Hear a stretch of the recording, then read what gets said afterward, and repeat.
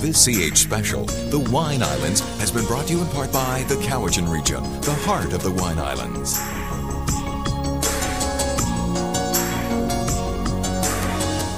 Welcome back to the Barrel Room at Winchester Cellars. There's a growing market for organic products in BC, and winemakers are picking up on that demand. But growing organic grapes can be a massive undertaking. From the spray you put on the vines right to the posts you put in the ground determines whether the vineyard is truly organic. It is difficult enough to grow wine grapes, with many factors such as weather, disease, and birds sometimes working against you. But now imagine trying to grow grapes that are 100% organic. Using an herbicide like Roundup is not an option in a certified organic vineyard. It's prohibited. That's the reality every day for Lana Popham, owner of the only certified organic vineyard on Vancouver Island and one of two in the Wine Islands. Being a certified organic vineyard, a lot of people assume it means that you don't do much. You don't do anything, so you don't spray, but it actually involves a lot of things that you have to do. It's very labor intensive. Tough and a lot of work, but it has paid off.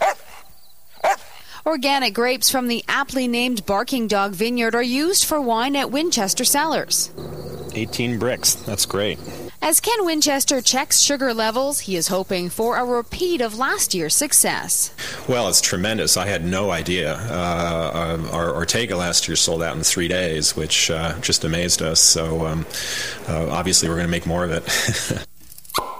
At Godfrey Brunel, winemaker Daniel Cosman tops up the barrels. While not certified, the vineyard here tries to be as organic and green as possible. Not everything can be organic. Not everything can be pure. But if every individual and every business made a little bit of effort, you can make a big difference. Nice sized cluster. There's no mildew on the leaves, front or back. This one's a winner. Paul Troop is trying to make a difference. The winemaker for Salt Spring Vineyards is using his own land to find the perfect grape. We have 70 varieties on this property in 8 acres, and we're not entirely sure they'll all work. That's why there's 70, not 2. The vines are specially bred by Valentin Blattner in Switzerland. The purpose, to find a varietal in this climate that doesn't require any chemical help to prosper. To me, to be involved in a new venture with something that has the capacity to change the way viticulture is done in the province and maybe even the world, it makes me excited to get up in the morning. Venturi Schulze Vineyards also grow some of Blattner's grapes. They too believe in a green philosophy. And to us, the beauty of this place too is that you can grow without any pesticides or herbicides. It takes a lot of effort, but it can be done. And I don't think there are very many places in the world that can be done. This bunch of grapes has powdery mildew. Because this is a fledgling branch of the industry, this is just another learning experience. Organic growers still rely on traditional growers for knowledge and support. And one day we're going to find out how to get a 100% successful crop out of this vineyard, and then maybe everybody will be certified organic. It's dreaming big and dreaming green, but as long as people support organic by buying the product, business should continue to climb. Whether it's organic or not, Canadians are buying more wine. For the first time since statistics have been kept, wine is now outselling spirits across the country. Stats Canada figures show Canadians spent almost $4.25 billion on wine in 2004-2005, compared to just over $4 billion on spirits. But beer is still by far the top seller at almost $8.5 billion. How do you get the most out of your glass of wine? Mark Walkden shows us how to get the full wine experience. First of all, the proper way to taste is really going to be looking at the color of the wine. Hold the wine up to light, and you're going to look at the opaqueness or the richness in color. And then I want to do is I want to swirl around and get the aroma factor going. So I'll swirl around and put my nose right into it. And for me, that's the biggest enjoyment I get from wine. Pretty well as the aroma. I love aromas of wine. I think it's incredible. And it's a really nice indicator of what you're going to be tasting.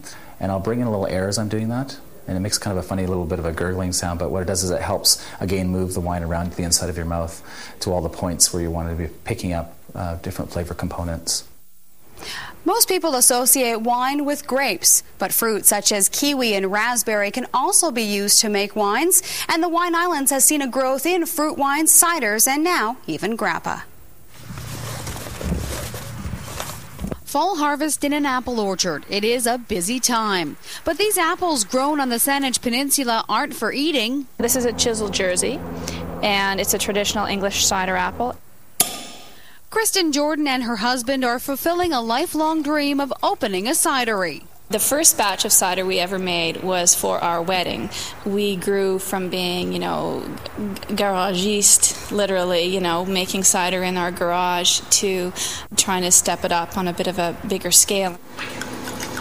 This is our Kiwi Solera.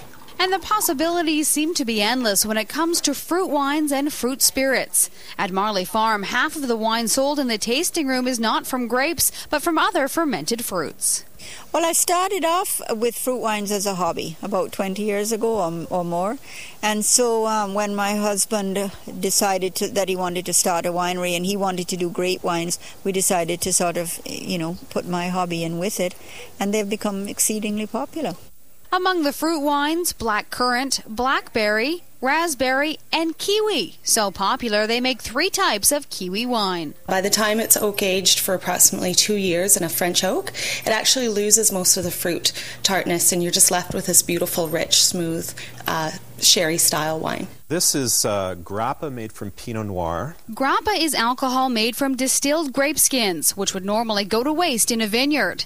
At Winchester Cellars alone, last year they composted 30 tons of grape skins, which could produce 100 cases of grappa. And plans are in the works to expand the line of spirits.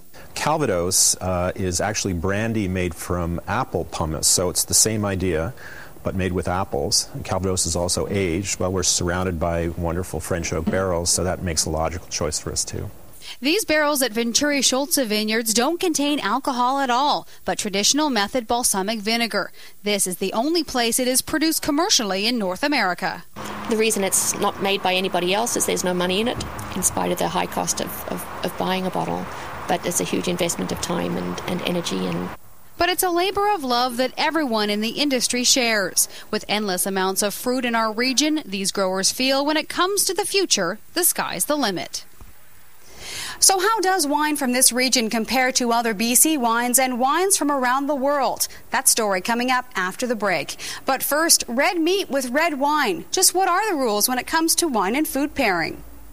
We're living in a time right now, I believe, where anything goes, and wines are changing so quickly all over the world that we're discovering all sorts of fun things. So tuna, white fish, bit of a red meat quality to it, so we're going to pair a red wine, a light red wine with that. Here we have a lobster dish with foie gras.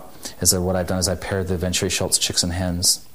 The bubbles really help pull the richness of the foie gras from your mouth and create a cleansing experience. Our philosophy is we'll try anything. We'll try it and see how it works and then work it from there.